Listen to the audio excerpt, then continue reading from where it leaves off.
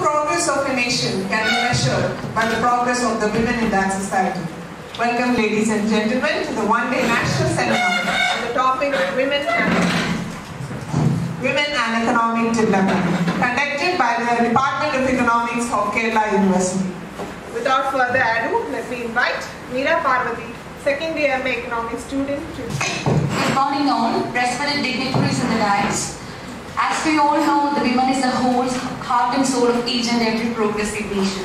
So without not much introduction, let me move to my duty.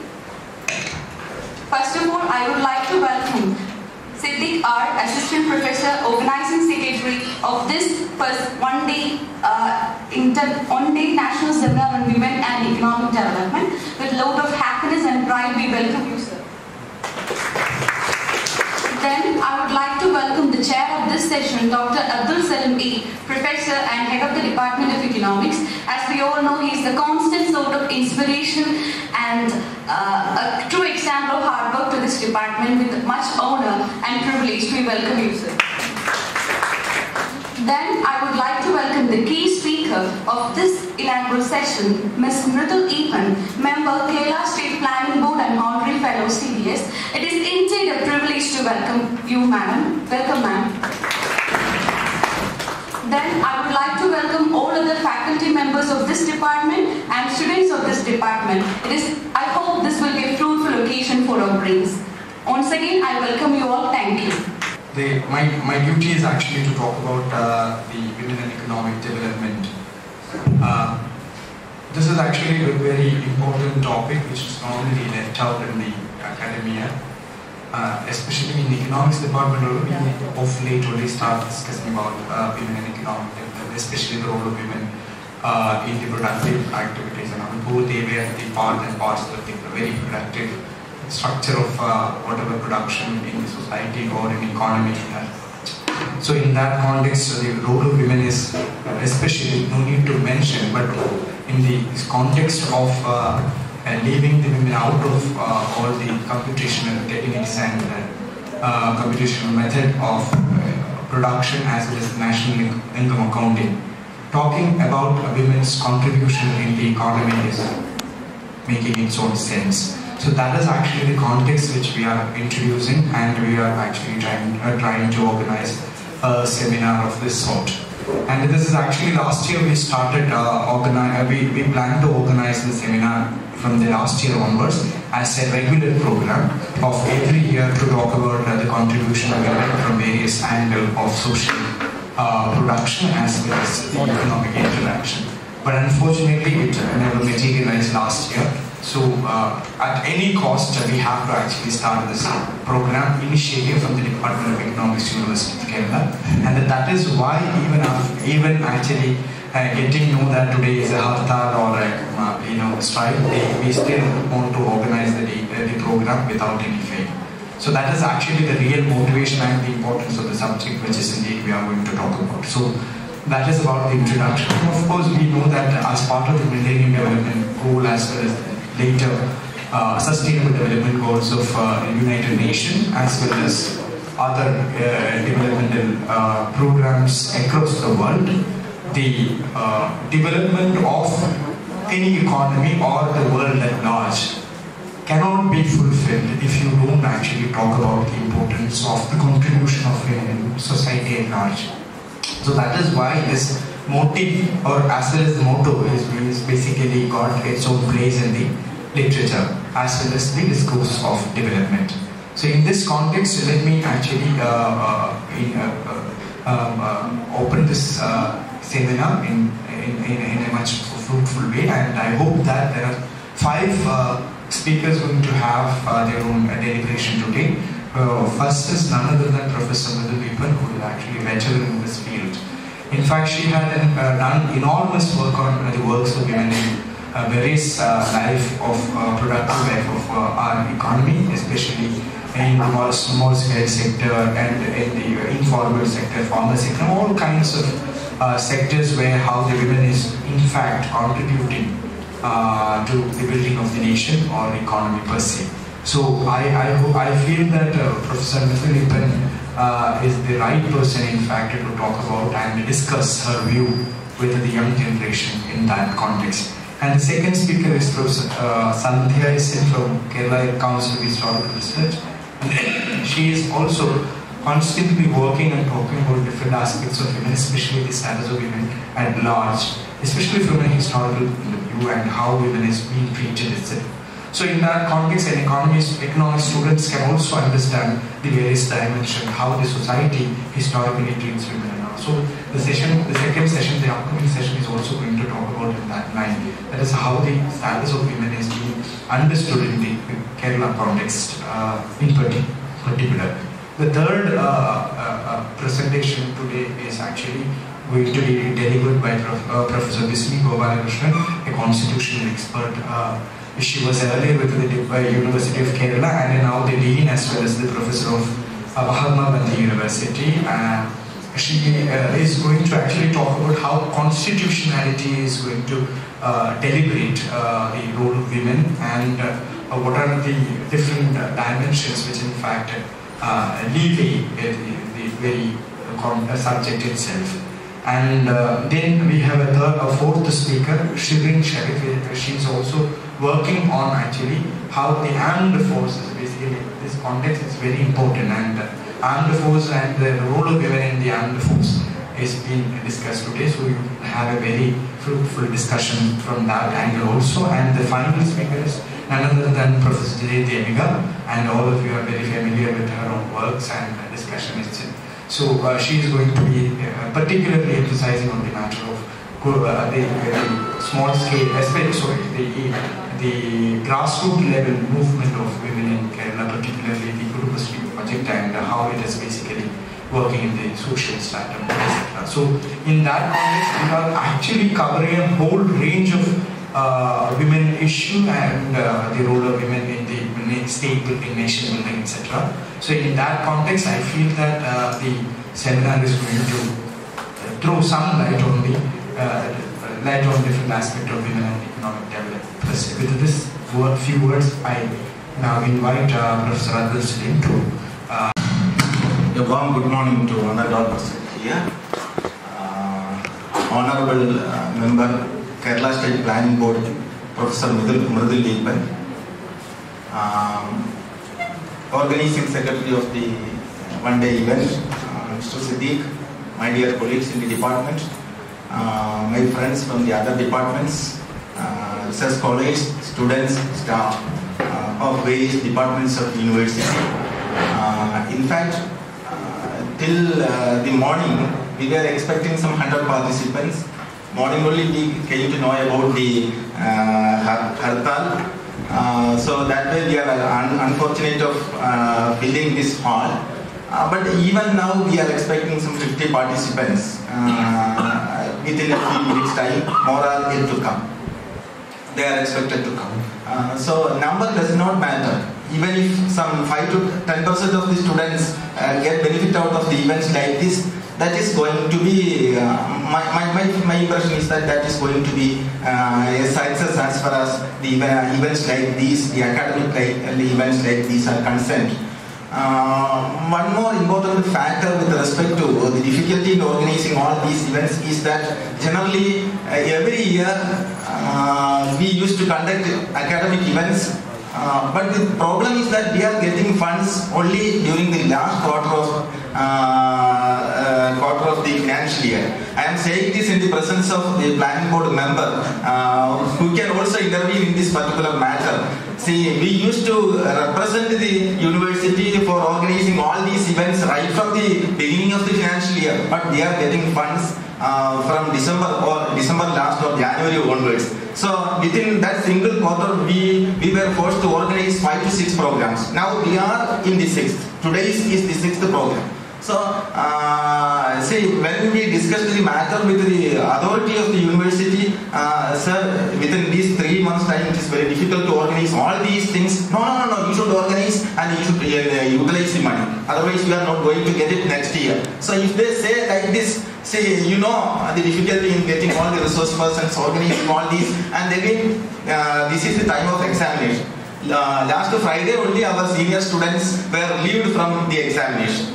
See, many of these students straight away have gone to their houses because they need to meet their parents, etc.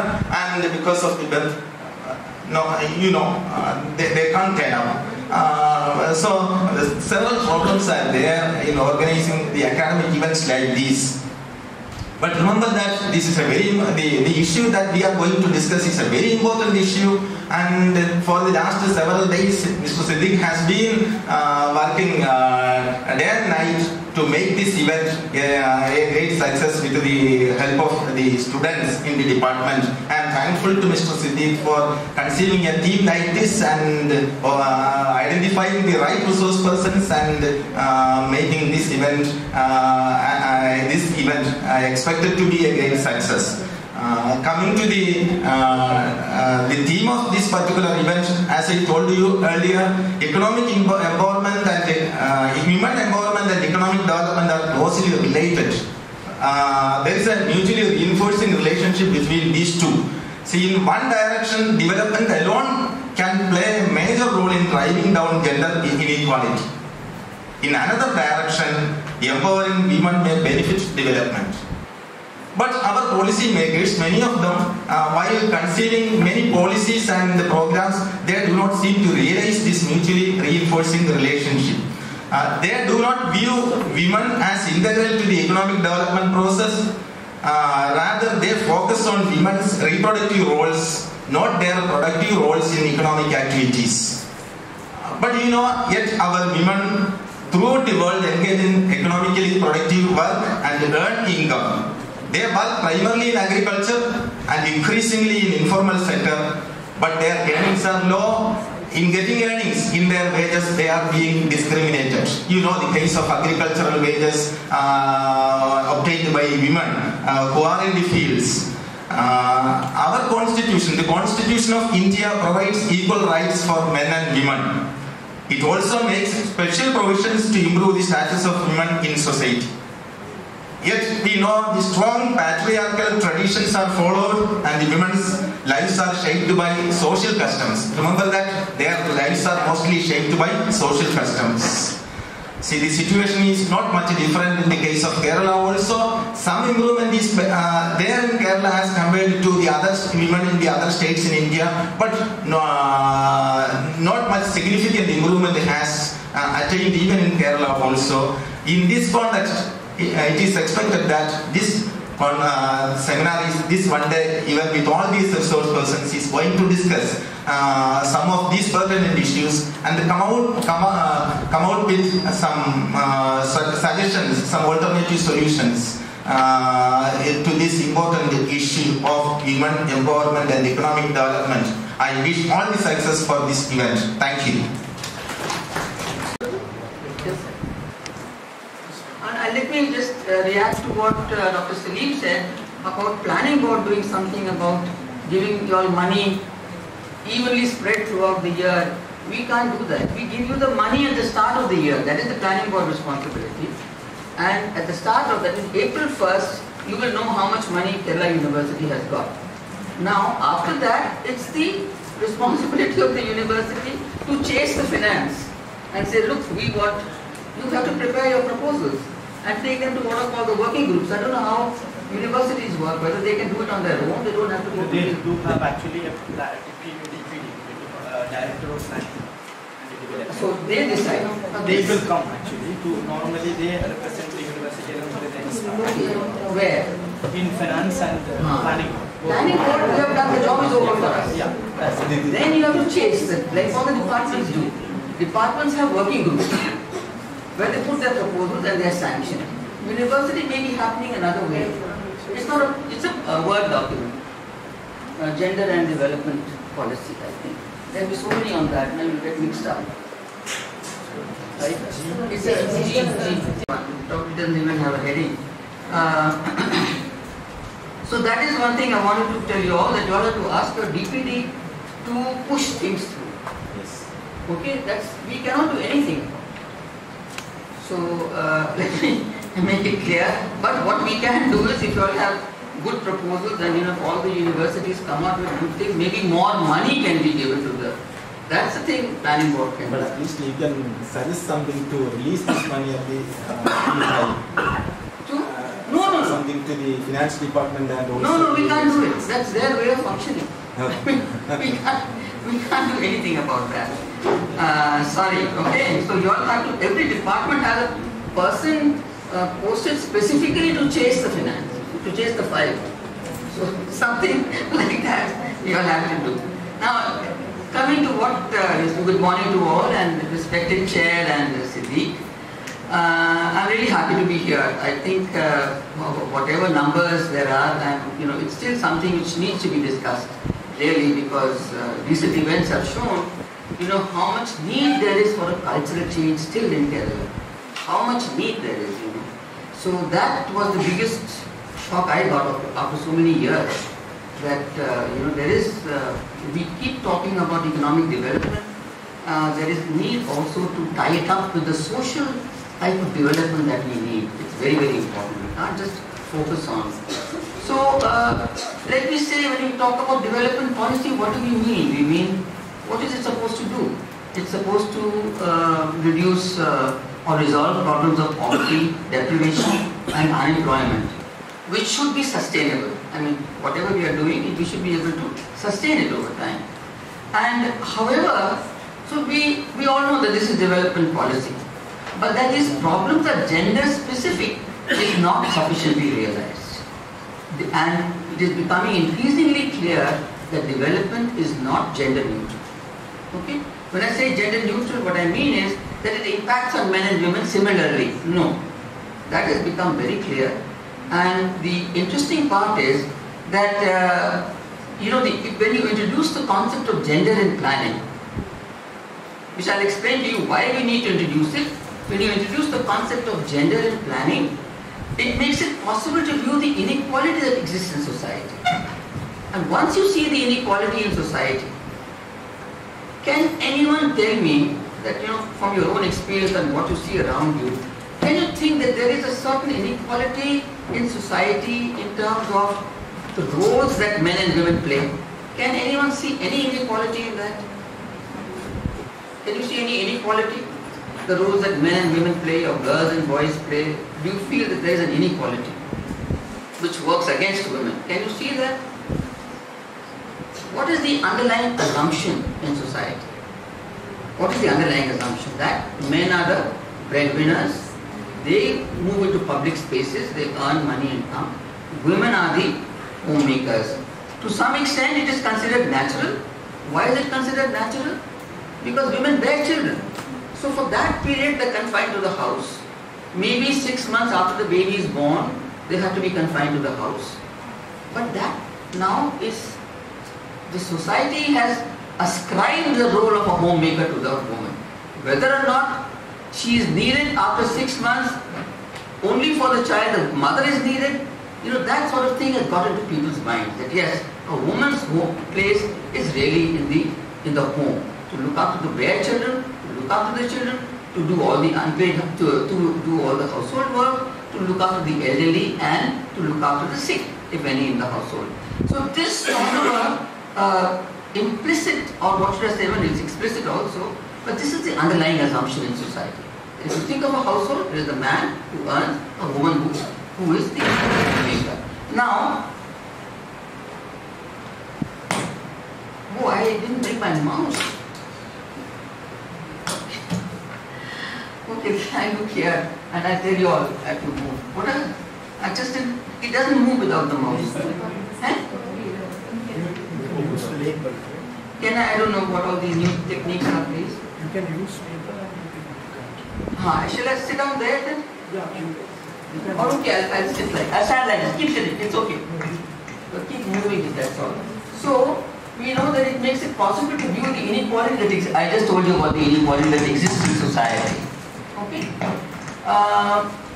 And on this inequality rests a whole structure of gender discriminatory norms and practices, which this for me to click. As familiar with technology as men, because the usual perception is that women technology, don't put them anywhere near technology. So this I'm proving it, unfortunately. So, this there's a whole lot of discriminatory norms. What sort of norms could there be which are oppressive to women? You know that fully well mobility of women is so much restricted. Okay? Not only that because the household work is there, but because of the vulnerability to violence if you're out late in the night. So you know there's a lot of discrimination which is built up because the woman has to be, what should I say, to be the mother in a household and a wife in a household. She has to be pure. Okay, there can be there's no way in which we can accept a woman who may have had relations, premarital relations with any man. So we have to keep the woman safe in the house, that she is actually just the single person belonging to a certain household. So there are so many norms and practices which are built up upon this division of work between men and women. And even if she does paid work, now I'm sure all of you after studying here, you'll be wanting to go and do some work. Even if she does paid work outside the house, there's a lot of housework she still has to do. She has to go back. Those of us who can afford to have domestic workers can reduce our household burden to some extent. Those who cannot have to do what? They have to get up early in the morning, do the cooking, look after the children, send them to school, then go for work, then come back and restart the cycle all over again. So the point is that this is still going on. And that is what I mean by the cultural change. Unless men and women start thinking, and now of course we have the sexual minorities, the individuals with different sexual orientation, gender orientations, all of these, we have to realize that some of the stereotypes that have been given to us are now gone. We cannot stick to those stereotypes. The time has come for us to change. It is very important for us to learn. So even if she works outside the home, she has to come back, as I said. And what also, there's another implication. If I am worried about catching my bus at 5 o'clock so that I can reach home and start my household work all over again, I will be less committed. That is how I will be considered. That look, she's already looking at her watch at 4:30, because she has to go. So, these are the sorts of things which then get ascribed to women. They are not committed to their work, they are only thinking about their household, they have no time for politics, no time for technology. All these sorts of things get ascribed to the women. And they are not safe late in the evening. So we should be very careful to keep them inside their homes. You heard about that famous play which came out by V.T. Bhattacharya, Adkalaid and Aranyatheka. I mean, that was, I think, the classic way of describing the position of even upper caste women. Forget about the lower caste women. So, this puts the women in a dependent position. Supposing the society perceives her like that, even in a household where the man is unemployed and the woman is actually bringing the income, it's not recognized as a woman's household. Only if the man is not there, we'll say female-headed. Otherwise, it's a male-headed, even if the man is unemployed.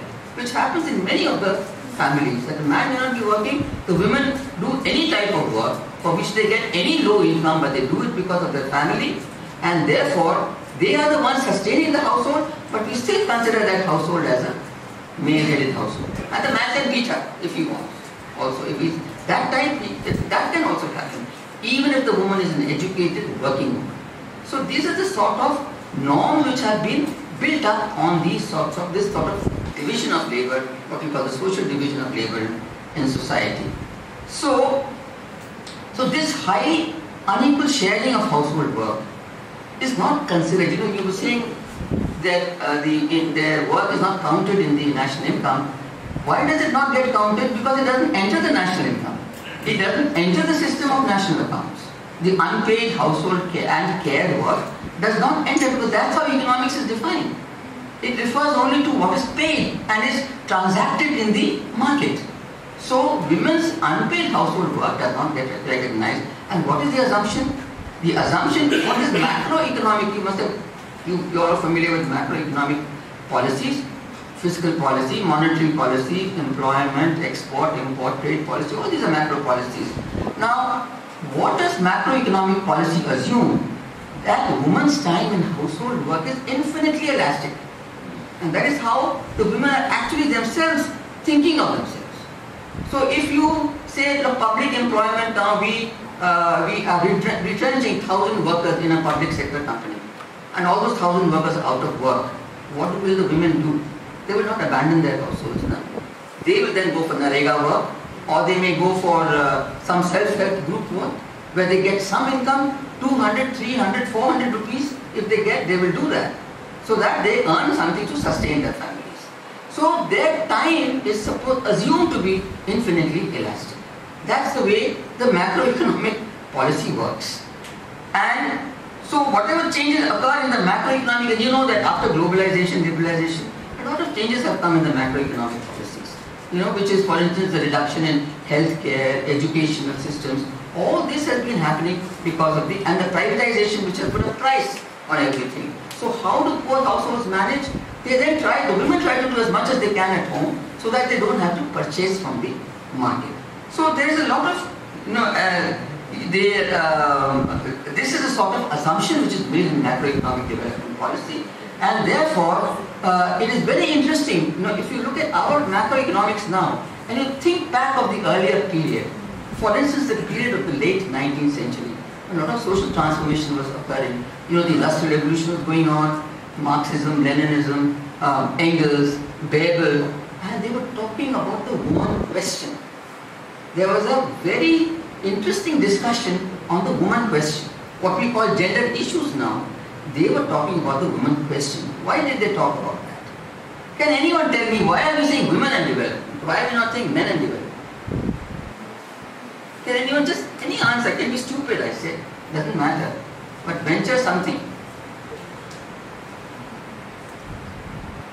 What was the woman question? What is the gender issue according to you? I just explained to you the division of roles. Isn't it? So what is the woman question? Supposing a woman has been ascribed this responsibility of looking after the household and bearing children, what is it in the society? What are we looking for? When we talk about women, what are we saying? We are saying, what is the position of women in our social organism? That is what the socialists were discussing at that time. So, because they wanted to include women as equal partners in the development process, they knew that the women had a lot to contribute. Okay? So, what is the position of a woman in our social organism? How can she best develop her powers and abilities in order to become a useful member of human society, endowed with equal rights and serving society with the best of her abilities? Why was this question being raised? Because they knew that there is this major constraint on women because of the household and care work. And Engels had said, till you liberate the women from this, there will be no emancipation for women. He said that. But we know that women are also vulnerable as women. So even if you liberate them from household work, there is still inequality which exists in society. So now, you see, this was being discussed by the socialists because they were looking at women as part of the whole transformation, what they call the social transformation policy. But what happened in the non-socialist countries? Nobody discussed women at all. We discussed development. And we said development will trickle down to everybody. It's not going to distinguish between men and women, girls and boys, transgender, nothing. Development means development for all, so it will trickle down to everybody. Nobody thought of taking up the issue of women's household work and care work and the need for public investment in these activities. Because otherwise, how do women get out of the household, or how do women get out of the kitchen to do work in public spaces? You understand? So that one thing was, of course, by the, now look, I get stuck, somebody please come here. I don't know what the way I push it. I just want to go up a little bit now. Okay, this is the way I think. This way I think. Yeah? Okay. Yeah. So the socialist question in the 1870s was thoroughly discussed, and Bebel made it very clear that women are an integral part of socialist policy. Now, surprisingly, and it was really interesting when I came across this, in pre-independence India, we know that all these luminaries, Sarojini Naidu, Vijayalakshmi Pandit, Durgabai Deshmukh, so many people were there in the nationalist movement. They were not the ones to think that women have to sit in the kitchen. Like Bebel, in that time, there were a big discussion, in the 1870s. Some people were saying, there is no women question. Their role is in the household. What are you bothered about? We don't have to worry about anything. let them be in the house, let them deliver children, let them look after the children, let them look after the household. That is their natural calling. It was called the natural calling. But the Marxists were arguing, no, that is not correct. They have their own abilities, their own confidence, their own ways of, their own rights as women, and that's what we must respect. Now, a similar thing happened in pre-independence India. In 1935, there was a National Planning Committee which was formed by the Congress Socialist Party, I think, or Congress Party, I don't know what it was called at that time. And because of the war came in between, they had what is called the National Planning Committee, and they set up 34 or 44, I don't remember, subcommittees on different areas, like we do at the start of our 5-year plans. We have all these working groups on different sectors, and they will then tell us what is happening in that sector and what we need to go to move forward in that sector. And there was a subcommittee on women. In this National Planning Committee, there was a subcommittee on women, which reported in 45, but I think it came out in 47 because of the war in between. And it was called the role of women in a planned economy. That is what it's called. Chairperson was our Lakshmi Bai Rajwade. And as I said, this contained luminaries like Sarojini Naidu and all these, I had it with me somewhere here, the constitution. There was the chairperson was Lakshmi Bai Rajwade, and there was Indira Bai Bhagwat, there was Vijay Lakshmi Pandit, Rameshwari Nehru, there was Durga Bai Deshmukh, Sarojini Naidu. I mean, there was a whole lot of these women who had been very active in the nationalist movement. So, then, if you look at the terms of reference of that committee, it's really so heartening that there was a time when actually women were being pulled into the planned process. But somehow, after independence, that completely got.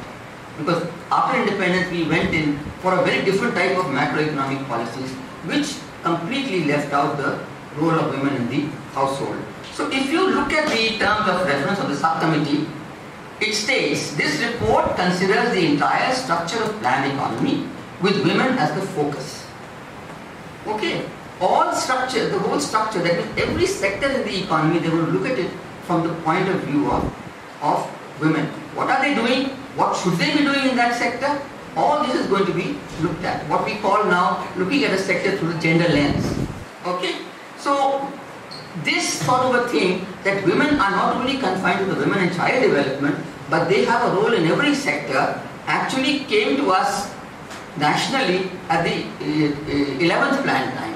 The 11th plan, they said we have to look at the women not only in the women and child development, but because there is evidence that women are there in every agriculture, small scale industries, traditional industries, rural development, wherever you look, there are women there. So we can't just think of women confined to as welfare agents, people who get benefits and some sort of doles in the women and child development, but we have to look at them across all departments. So this working committee, the subcommittee had said that they will review every field in which women operate or should operate to contribute their share of the nation's wealth and well-being of the people. And listen, this last sentence is very interesting to me. The cultural and spiritual position of women and its impact on nation's life and work cannot be ignored. Have we ever said that anywhere in our documents? Plan or non-plan? Anything. We have never said that. Now this is something which we realize strongly in the context of the Sabrimala issue. That, as I said, we sort of woke up. I mean, each time, of course, we were putting money in the budget for gender awareness, what we call. Let's make Kerala a gender conscious society by teaching right from the school itself, what is gender, what is the issue, how both are, equal partners in development. All that we used to, in each plan we used to keep that. After gender budgeting started in Kerala. But when the Sabrimala came, we found that, okay, that is not enough. Then comes the wall. Then comes the Mahadevan, that gave such hope. Look, people came out in such large numbers, Whatever the critics may say, no, they were forced to come, or they were threatened that something will happen, or they were given money to come, whatever it is, 50 lakh women cannot come out in a 620-kilometer long wall without some, feeling of solidarity. So when this Sabrimala thing came, we thought we need to strengthen our gender awareness program. That became very clear. And it did not appear comprehensive enough. And then the Vanita Mother on a pan-Kerala scale, which shook up the people, and our effort now is to sustain the momentum.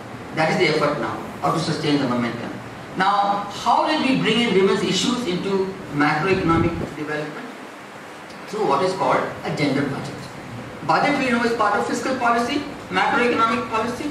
So a lot of work was going on among the women's movement, among the women's groups, that whatever is happening, the situation doesn't seem to be improving. In '74, the Committee on the Status of Women in India, that came out, and they get alarming results. The participation rate is declining of women. Okay, sex ratio is declining.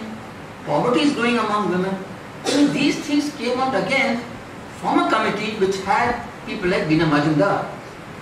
I don't remember the sociologist who was there. Who was the sociologist, Siddik? A very well-known woman sociologist, Dubey. All these people, the committee is a very well-known document. If anyone wants to work on women, there is one committee report you all should read, plus of course the Seva report of Ila Bhats, Shram Shakti. These are things that you all have to read to know about the women's issues and the women's problems. It was not that people were not tackling that, but I'm saying that the problem was so enormous that we are still tackling with how to get out of this cultural bind that creates the barriers for women, So we have been attempting to mainstream gender, what is called mainstreaming gender. That is, put every sector through a gender lens. If it is agriculture, we know that they are farmers, we know that they are agricultural laborers. Can we have separate schemes for women? Extension work, for instance, sometimes does not touch the women farmers at all, because they may be called to some organization for classes which they cannot go to. So the point is, unless you recognize women's unpaid household and care work and the constraints it poses on their participation in the paid economy, you will not be able to sort out the problem of their participation. So that is why we have to keep that in mind. That is why I say development is not gender neutral. Whenever you make a budget and you are having something on employment, for instance, whether it's ITIs, and you say, okay, 30% of ITI inmates will be women. But when you go and see the ITI, there are very few girls. So I asked, what is happening? So they said, we don't know. So I said, give them noon meals. I just said, there was another person with me. He said, why don't you try giving noon meals to them? Because maybe in the early morning, they may not be able to pack up any time. It worked. So I'm saying that, people who realize that there is this issue, and in the government now slowly we're trying to impress upon the department officials how important it is to keep these things in mind. And to say that, okay, when we have a project, Startup Mission has now a project, 70 crores they have got. 10% is supposed to be for women startups. I think the university has some incubation or something like that in your university here. Yes. So you have to, if women are not coming, you ask the question, why are they not coming? Because they do MA and masters in general arts and sciences. 68% are women. Where do they go? After that, where do they go? Either they get married and then they have to sit at home, or some of the more courageous and the brave ones and the more determined ones do come and work. And that is very important. They need to be free economically. That economic empowerment is very essential. Some people say, we are very happy at home. My husband is earning so much, why should I go for work? Everything is good if the marriage is going on happily. But suppose something happens. I would pray nothing should happen. I don't pray, sorry. I would wish nothing will happen. But suppose something happens, the woman is left completely helpless. She doesn't even know how to interact with any official, for instance, to get even her due rights, to go to the court. Even things like that she does not know. So that is what the whole thing is about. That you have to, visualize women's work and their contribution, and then see how we can make special programs to be able to move them up in the ladder of whether it's work, whether it's social thinking. They should really be coming up in society to be able to display their abilities, and to show how much they can contribute to society. Now, of course, as we know, girls are coming out in different, very non-stereotype of activities. There'll be a pilot you think of, they're running the metro. All the loco pilots are women or transgenders also. So, or they may be doing bus driving, another, So, if more and more girls come out to work, the society will definitely take a change. Even in the planning board, we were having a discussion the other day, and the men said, why do you say that men don't work at home? I said, that's what we find, that men don't usually do the household work. The woman has to do it. Then they said, if women are also working, at some point of time it becomes compulsory. Because men will see that, okay, the household cannot run if the woman has to be so harassed the whole day. So they will also start helping. So one way, of course, is to give employment to women. But the other reason is that there should be a redistributive, just agenda. Why should it be, even if the woman is not working, for instance, even if the woman is not working, why should she alone do all that very tedious and laborious household work?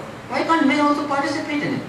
So, that is what the UN, CEDAW is called, the Convention on the Elimination of All Forms of Discrimination Against Women. CEDAW it's called. That, and the SDG Goal 5 has a very clear para on how we should recognize, reduce, redistribute household and unpaid care work for women so that men participate. There's a just agenda should be there for redistribution. So in our attempt at gender responsive, we call it gender responsive budgeting. That's what it's called. You're responding to the gender issue and then you are preparing the budget. Recognizes the economic significance. The way we are doing it in Kerala, we are taking a more expansive view of women. Meaning we know that they have these other duties also. So it recognizes the economic significance of women's unpaid work in the household, which tends to be neglected in macroeconomic development policy. Foregrounding women's unpaid work and the constraints it poses to women's participation in paid work in public spaces is therefore central to the debate on rethinking macroeconomic frameworks from a gender perspective. And gender responsive budgeting, as I said, is an entry point into macroeconomic policy. Gender budgeting in Kerala has, through a process of learning, we started in the 11th plan. I don't know how many of you remember that it was a political commitment. The government stated, that is the finance minister, in his interim budget, what is it called? The budget which comes after the one government falls and the other, it's not the interim. It was in 16, there's a word for it. The budget which came in 16 June or July, because the budget had been made by the previous UDF, but when the LDF came to power in May 16, I think, they had another budget. In that budget, it was announced that we are going to be doing gender budgeting in Kerala. So it was a political commitment. That's what I'm saying, it has to become a part of political policy. So it has, through a process of learning, it's taken a much more expansive view on women's lives and roles they play, not only in terms of their potential as paid workers, but more importantly through their invisibilized, unpaid work in social reproduction and their inability very often to make choices as individuals. We know that. When we are making a choice, we think of our children, we think of our husband also. Okay? We very rarely that we make a choice which is benefiting only us, unless there is enough resources to do that. So sometimes they're not able to make the choices which really benefit them because they have to think of their house. Good IT job in Bangalore, maybe I will not move because I know what happens to my family here. So I will do something lesser than that, but within some nearness to my home so that I can combine my household work with my paid work. So you see, in a way, your unpaid work is also supporting your paid work of the men and women. So the men also are then free to move around, or even if they get transferred, we know that they do go, they can go because somebody is there to look after the household. So there is a lot of support from the unpaid work for the paid economy. That's also something you all should see. So it is increasingly becoming clear. Let me conclude now. I'm not giving you the whole details of the gender budgeting, but what we do in the gender budget is really to look at, of course, how to increase women's participation in paid work. I don't know whether you all have come across this whole issue of the declining workforce participation rates in Kerala and India. And Kerala is more terrifying because we have such high levels of literacy. So educated unemployment rates are absolutely, mind-boggling. 50%, 60% of women in rural areas are unemployed, educated women. So we want to increase their employment potential, but at the same time, we have to have an enabling environment to allow them to come out to work. So increased allocations to Anganwadis, other types of daycare centers, what are called daycare centers for the older people, Sayan Prabha, and then the social justice department. So that you put your mother or father in that in the morning when you go for work and you collect them back in the evening. So, things like that we have to try and do to make better transportation services for them if possible. Make buses available at a time that women move to the secretariat offices, have more buses at that time. So there are so many ways in which we can help the women to reduce the burden that this whole unpaid household and care work has for them. So that is something which we are trying to do through the budget. I've just a copy of it every year now from the 13th plan. I don't know whether you all know that Kerala is the only state which is still doing the 5-year plan. So we have the 13th plan now. And 17-18 we brought out a separate budget on gender and child budget, we called it. It is culled out from the main budget, but it's given as a separate document. And this for the last 3 years now we are bringing it out. So it is now, but now 3 years of doing this, I myself have become a little dissatisfied, because I feel that one thing is, of course, that it is increasingly becoming clear that without doing away with certain blind beliefs regarding women, one of them being that menstruation is polluting and impure. I mean, I still cannot understand how any sensible woman can think like that.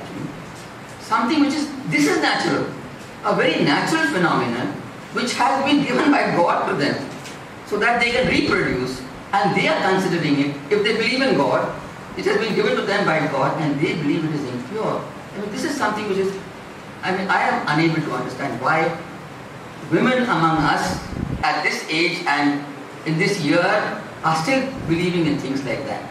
So that is one sort of a thing. Then of course, and the socially constructed roles for women with the priority accorded to their household care work, a redressal of gender-based inequalities will continue to be a struggle.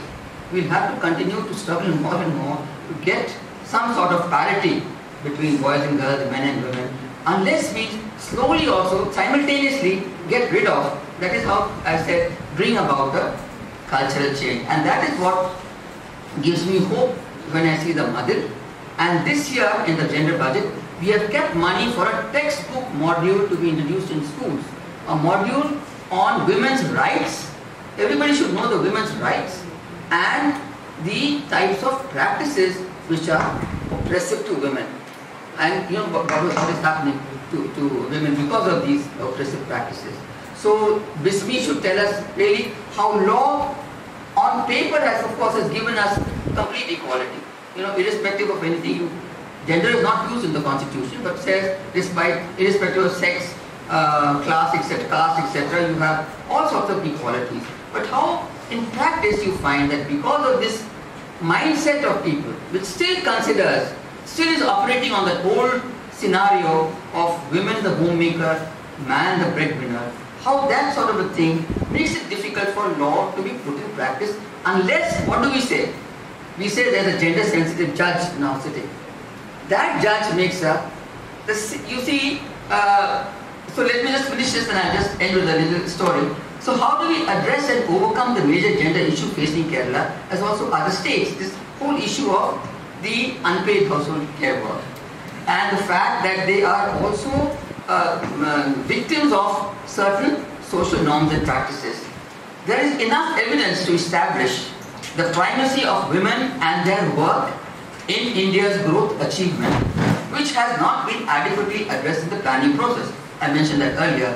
One has to move beyond a special focus in the chapter on women and child to looking at women as growth agents in India's political economy across all sectors. This would mean that within our overall, we have to have an overall vision of how we look at women in our society. So in our overall approach to development of Kerala, as you know, 13th plan also has an approach paper to development, including specifically gender issues. Public expenditure would have to be redirected to schemes exclusively for women and making schemes which benefit both of them, making them also more responsive to gender concerns. We know that we cannot have all schemes which are exclusively focused on women, because we can't have all universities for girls or health institutions only for women. So many things. The larger part of public expenditure is on programs and schemes which are what we call composite, benefiting both men and women. So our concern for gender should be growing also in those schemes. So this, I think, is something which we have to, which we are conscious of doing, and which we think that men and women, there's a good mix of boys and girls here, that unless the men and the boys start thinking differently, starting with, I don't want a dowry, okay, starting with that. If you people say, this is not something in our hands, our parents are negotiating. But you have to teach your parents. So I'm saying, the men have to play a very important role, and I know that nowadays, there's a lot of importance being given to what is called masculinity and men engaging women. Lots of groups have come up where men are saying, we want to help. We want to help establish gender parity. We don't want inequality. So lots of men are working for it. So we really need your help. It cannot be done with women alone. That's something we realize. All the gender awareness classes which should be for women, it has no meaning. If the men are standing outside the hall, they have to know what is gender, what is the issue, what is the woman's issue. So we want it to happen naturally. We don't want to have a confrontation. We want it to happen naturally within a household, where the work is shared equally and fairly, and in the public places where you don't harass women. What is the problem in women moving at night? Yesterday I was traveling from Thrissur to Trivandrum. We reached Trivandrum at about 2 o'clock. So you can imagine the whole dark roads. What is there? What is the threat to women? And I was in the car, of course. Only men. There are no animals. There's no lion coming out from the rice field or a tiger springing up from somewhere. The only danger is if men do not harass women, they can walk out at any time. They can walk any time of the day. Is that clear? So this is, when we say women and development, a lot is being done because of this very strong women's movement. They have been at it, especially after that committee on the status of women, the 74th committee as it's called. Because so little has actually been achieved for women. So they have been struggling hard. All the laws which they keep diluting over time, that they have been struggling against, Into the PWDV Act, yes, the PWDV Act, Protection of Women from Domestic Violence Act. That was actually drafted by our, what's her name, the very well-known, she was also Deputy Attorney General, Indira Jayasinghe. Indira Jayasinghe plus a whole lot of women lawyers actually drafted that law. And they made it very sensitive to women. That means the woman can go to the protection officer and directly write a report. The protection officer need not call the husband to verify it. She can write a report and should be accepted by that. But do you think the courts are accepting it? They are not. So, here is a law which was made by women and very gender sensitive. Right to residence. You cannot throw the woman out. That's what the law says. And she gets a residence order. But when she goes home, she's thrown out. Now nobody can do anything unless the police intervenes, community intervenes. So the community participation also becomes very important. Let me not go on. Let me stop here. And I hope the message that I wanted to convey is clear. Why we talk about women in development is because we want women to be able to have dignified position in society. And they should not always be having to do Narega type of work, where the wages, what the wages in Narega are? 271 rupees. Now 90% of the Narega work in Kerala has been done by women. Because in Kerala, no man is going to work for 270 rupees. Here the wages have become higher. and the man's aspirations, they will never work. So the man may be unemployed, but the woman goes and gets 270 rupees a day so that she can run the household. So this sort of a thing should not happen. We are equal and we are equal partners in development. Okay? So thank you so much for inviting me, and hopefully people will get interested in reading and learning more about women's position in Kerala and elsewhere. What's happening in other countries, that's also very interesting to know. So thank you so much. Thank you, ma'am, for your thought-provoking lecture. Still we have... Ask anything that comes to your head. Madam, even educated women in Kerala cannot be considered as a homogeneous entity. There exists some serious stratification within women. Those who were born and brought up in patriarchy, inculcating the values of patriarchy, are acting as a strong opposing force against the liberal movements organized by women themselves. So, these women who regard themselves as traditional or conservative is acting as an opposing force who are always in conflict with the women, those who have the ideas of liberation or those who carries a progressive emblem. So, being an expert in this sector, how can you deal with this issue? And next issue, I want to say that you told the boys that the boys should start to say no to. We don't want dowry, and it's a necessity. And likewise, I want to add to your statement that women should also be trained to say that we don't need men who claim dowry. Yeah. That's also a necessity. But you know, yeah, I want to answer the second one. But you know what? Why does the girl not do that? Can you hear me? Why does the girl not do that? Because it's a shame for the family. That's the thing. See, man walks out, no shame. Because society will think something must be wrong with the girl. They don't even think it's wrong for the man to walk out. I mean, I have seen marriages where they go to the, this actually happened in Kerala, they go to the pandal. At that time they demand something. I want this, I want a car for the boy. And if the girl, as you said, can protest, I have seen girls protesting, but I have seen also families cannot do that because there is a big shame for them. That's what I am saying. Unless we conscientize people that look, this is not shameful. There is no, girls should get their share. I am not denying that. But in poor families, actually, the family impoverishes itself to give the dowry. That is not correct. And that neither the boy should ask, and the girl should stand firm. And some families have done it. But you know, the larger section of people who live in a very small, narrow-minded society, it becomes difficult. What was the first thing you said? Yeah, but why should you listen to those elite women?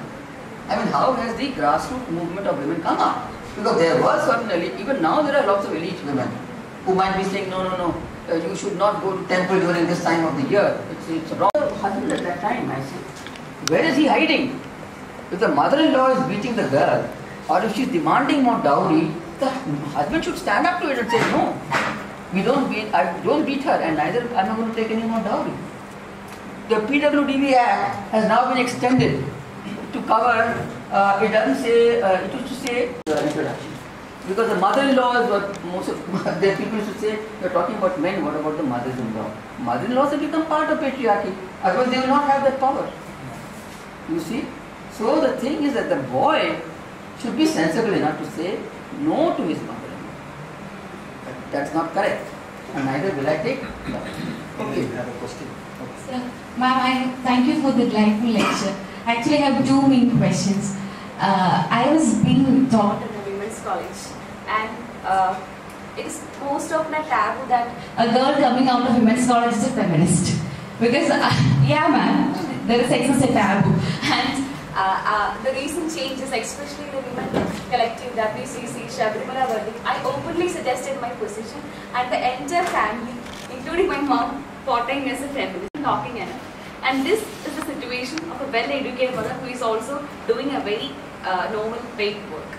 And this is the situation. And if and once again I suggested that, ma'am, Mama, I want to do entrepreneurship. Then she, what? You have to do some institutional work, no entrepreneurship. And the second question is, even in Trivandrum, the well-advanced city, there are that social development for women is as important as economic development. Okay, so they have started that. So that is one sort of a thing that, feminist to me means somebody who thinks the society is male biased. That's all. There is no other, that feminists of the old time, who had, who sort of smoked cigarettes just to defy society, they would throw open their clothes and say that we, why should we not have the same, this is not the feminism now that we have. It's a very different type. We're just saying that the whole society is male-centered. And that's what we want the people to become conscious about. Your mother also, I mean, I wish you would go to some awareness class where or I don't know, maybe some of your aunts and uncles or the rest of the family, is there anyone there who thinks like you, for instance? Yeah, I read a lot and my uncle brought me a lot of books. And she's always blaming on me, go and read, this girl is becoming more. So this you have to fight your own battle. Not everybody you see is somebody you can love, but there are, we've all gone through co-ed schools and all that. But now because of the television and all that, I think girls and boys are much more aware of all these things. We didn't know so much earlier, but now things are different. So, we have to educate them about the problems of cyber, you are asked to make the tea when somebody comes, or you sweep the courtyard. If you are a boy in the house, you are allowed to go out and play, you can play longer. You are not asked to make tea if somebody comes to the house. But these things should change. There are lots of women now. See, what you just now said, because since you are planning to bring out a book for gender consciousness, definitely you can include on correcting the notion of feminism. Because these days people, they are in fact shy to say that they are feminists. Because the kind or the notion of feminism which they ascribe is very different from what it is. Even I have friends from the male community who proudly claim that they are feminists. So feminism is not thinking that female communities have an upper hand over the male community, but it's just a matter of parity, that everyone is being equal. So since you, in your dream project, definitely this particular notion, this can be corrected. My question is regarding the idea of gender budgeting or gender responsive budget. For a pretty long time now it has been there. So now my question is regarding to what extent we are able to track the progress of the outcome which is being attained through gender budgeting. Whether that point, whether planning is being done, but after that once proposals based on gender dimensions have been formulated. But to what extent that has been implemented, or what are the fallacies in the implementation, so whether these aspects has been taken care of when gender budgeting comes to next year. Even this year budget we have mention of gender budgeting. That's my first question.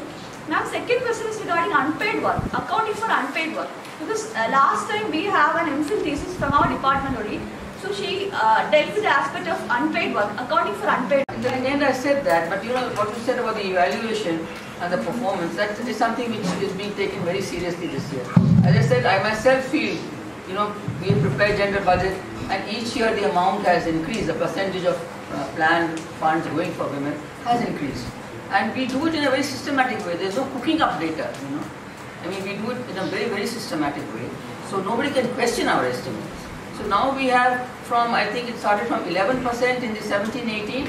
The budget of 16-17 had said at least 10%. This time in the 13th plan, the government had put a percentage. That at least 10% should be for women-specific schemes. So 17-18 it went up to, it was actually 11 point something percent. 18-19 it went up to 14.6%. And this time it is 19.7. No, 16.9%, 16.9, almost 17%. Because this was the year of the flood, I was very worried, that we may have very little amount, because people will cut down on that first. But what happened was that the government has put a lot of emphasis on creating livelihoods for women. So there's a large expansion. You're saying, now what are we doing for women to increase their employment?